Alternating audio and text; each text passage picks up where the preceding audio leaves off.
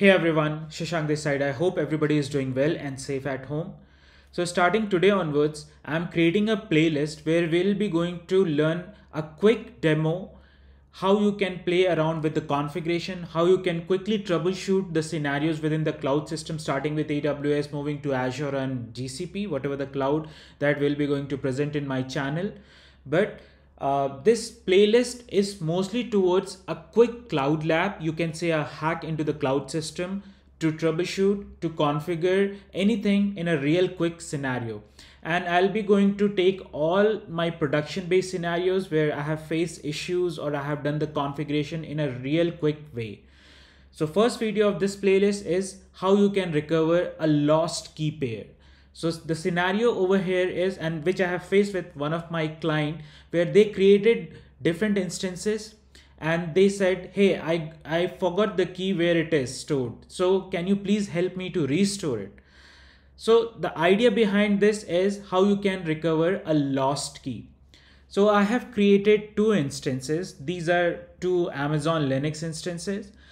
And as you can see, one is tagged as recover key instance and the second one is tagged as lost key. So I don't have a key for this instance and I want to recover and try to log into this particular instance because I don't have any custom ID created on this system.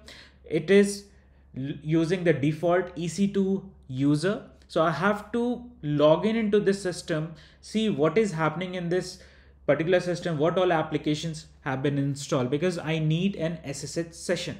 So what all steps we have to do?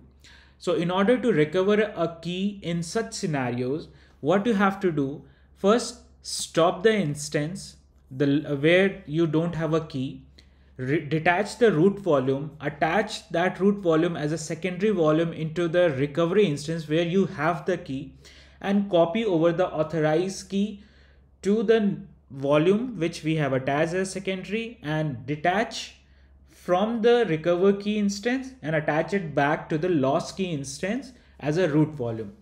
So this is the funda that we'll be going to follow, and let's initiate, right? So first step is to stop an instance.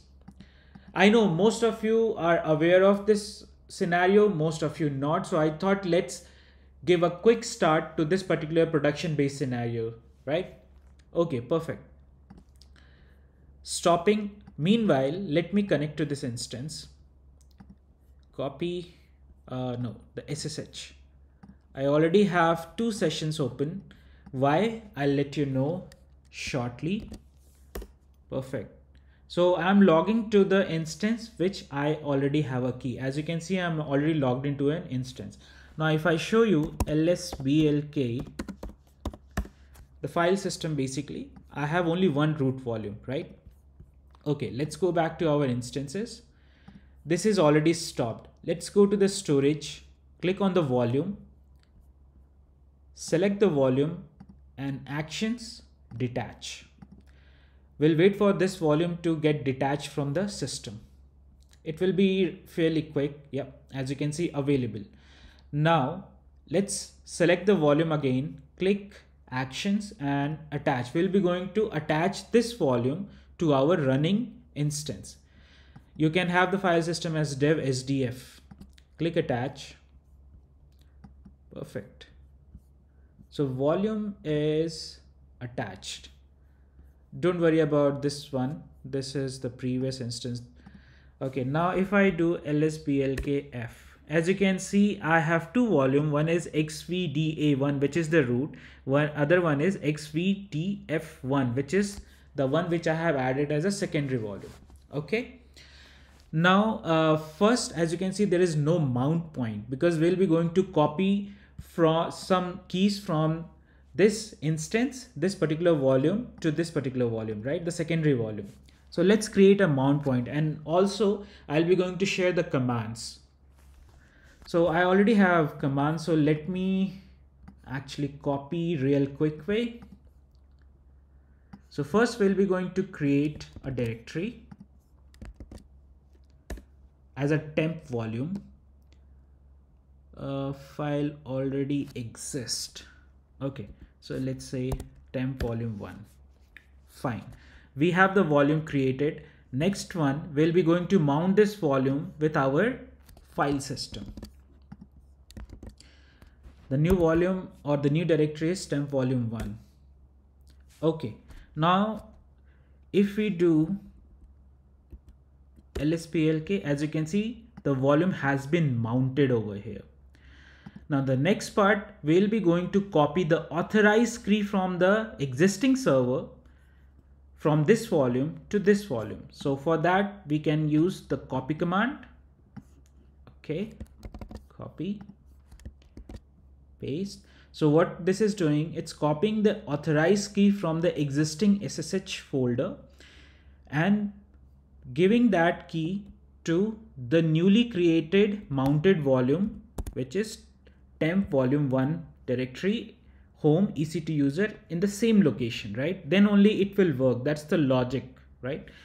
Okay, so this has been created. Now if you try to see the content of that particular folder,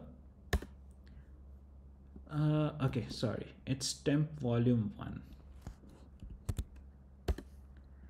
As you can see, we have the authorized key, 15th March. The date is in GMT, I believe. Okay, the next one, let's unmount this volume. So for that, sudo umount, then mount folder, tempvolume1. Okay, now if you do lsblk, you will not see the mounted volume. So the authorized key, which is having the key pair value, it's already present in the secondary volume. The next step is to detach this volume and attach to the lost key instance. So let's go back to our EC2. So first of all, we have to see which one is the current volume that we need to work. Lost key instance. As you can see, this is dev SDF, right? So let's detach this volume.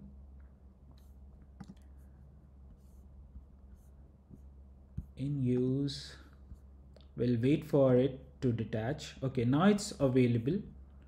Select. Now let's click attach and attach to the stopped instance, and this has to be either SDA1 or XVDF.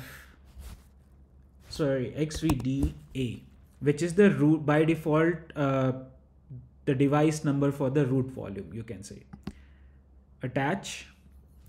Perfect. Let's refresh. It's in use. Let's go back to our stopped instance, which is this one. And you can see this is already attached over here, and click start. We'll wait for a few seconds and try to SSH into the system and see whether we are able to log in or not. It will hardly take few seconds to come up in the running state.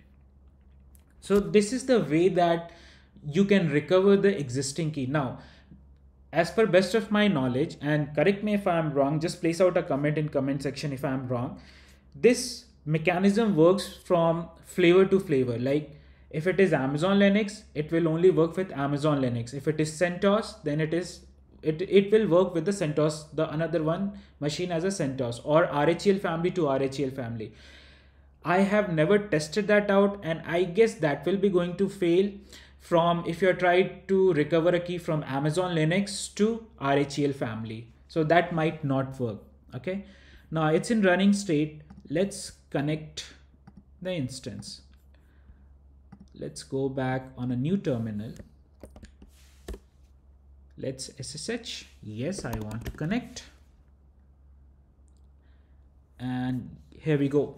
Now we are connected on the instance which we attach the volume having the key pair, the value of the authorized key. So in this way, you will be able to quickly recover the lost key of your system, and then you can play around with your application and whatever you have installed on the system. So I hope this clears a lot in terms of the use case and how to configure, how to troubleshoot the scenario.